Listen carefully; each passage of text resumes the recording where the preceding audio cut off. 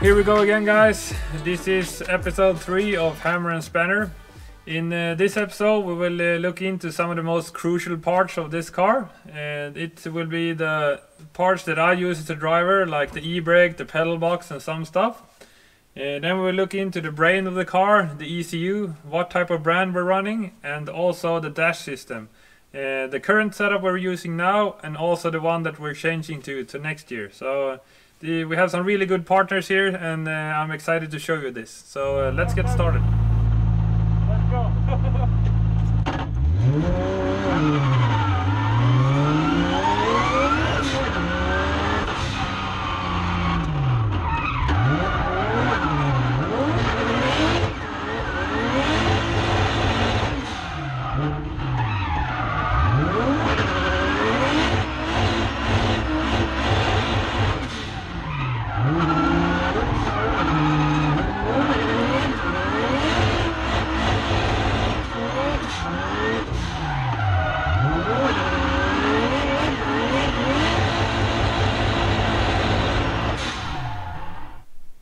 So let's start off with some of the things I use as a driver.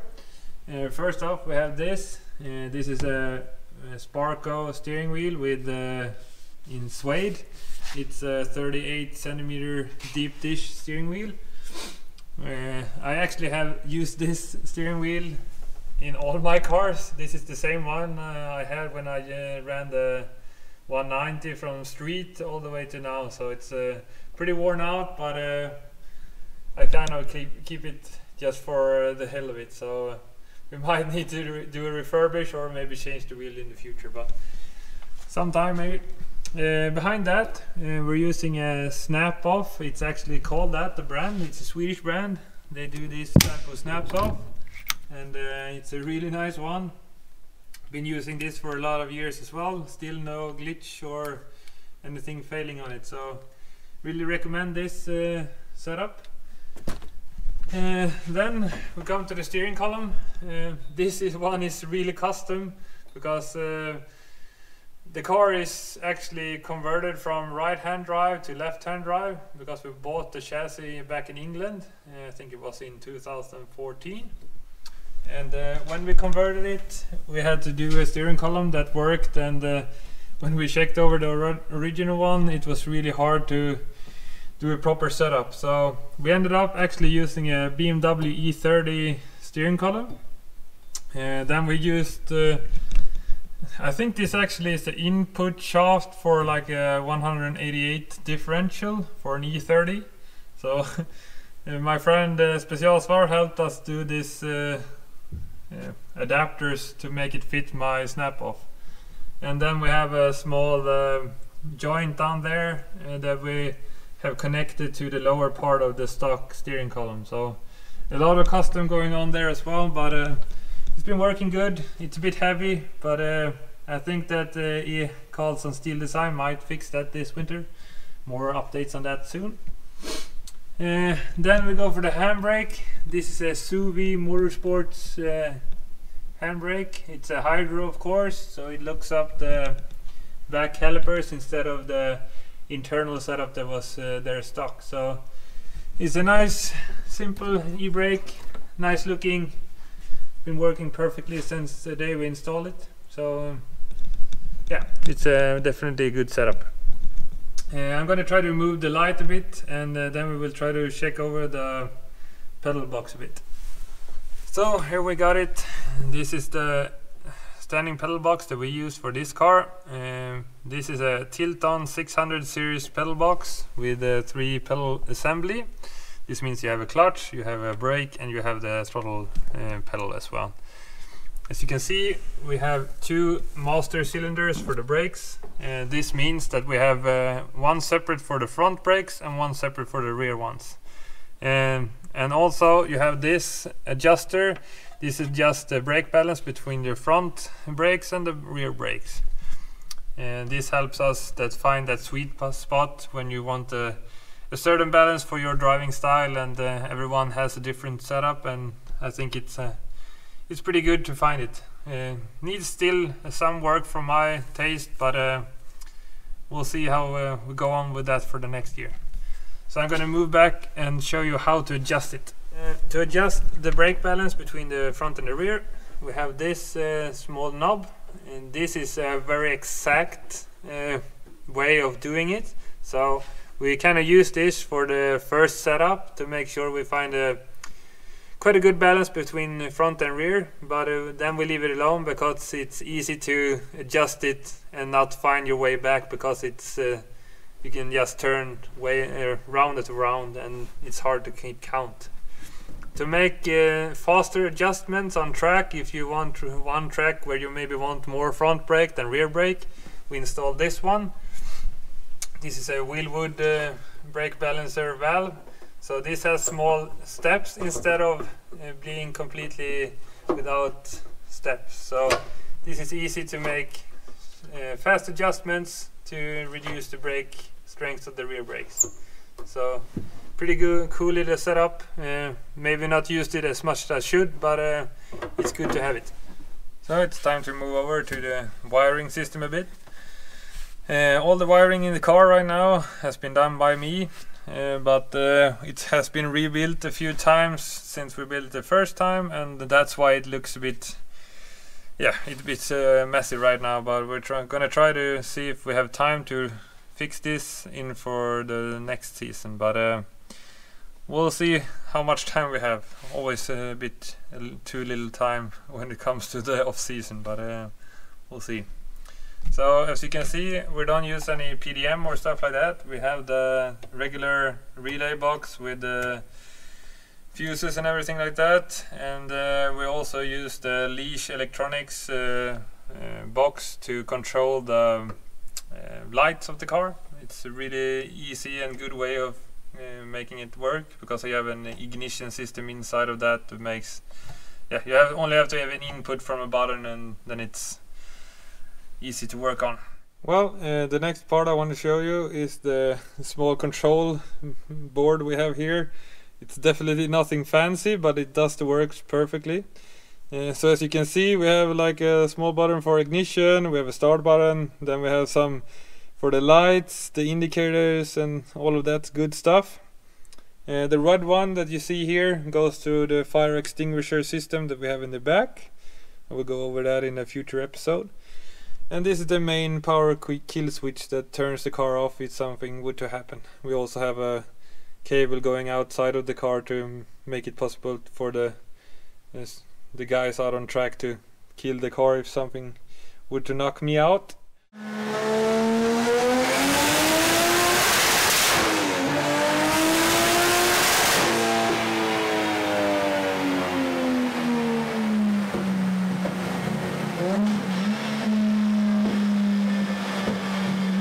Let's move over to the ECU.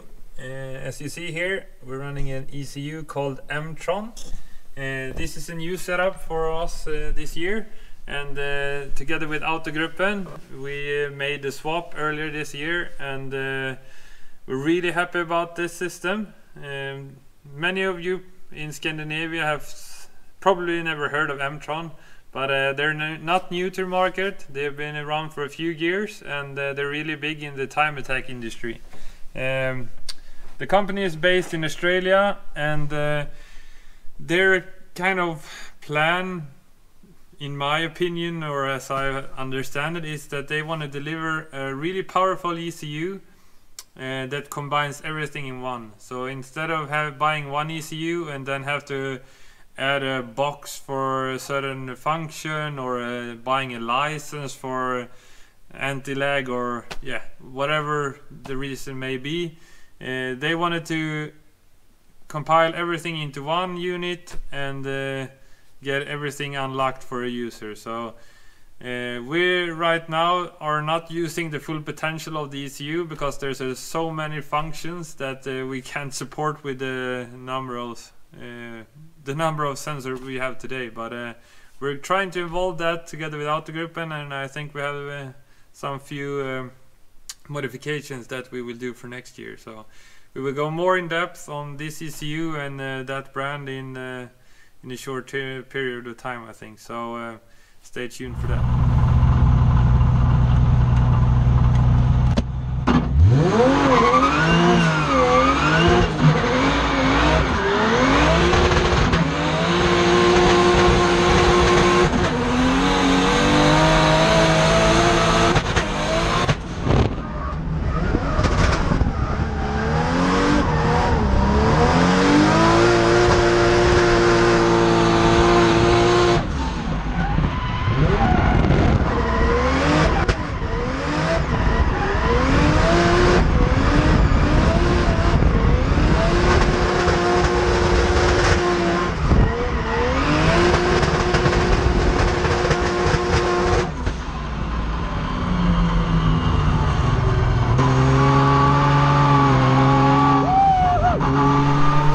To the dash system we're using right now, we have an AIM dash from Autogruppen.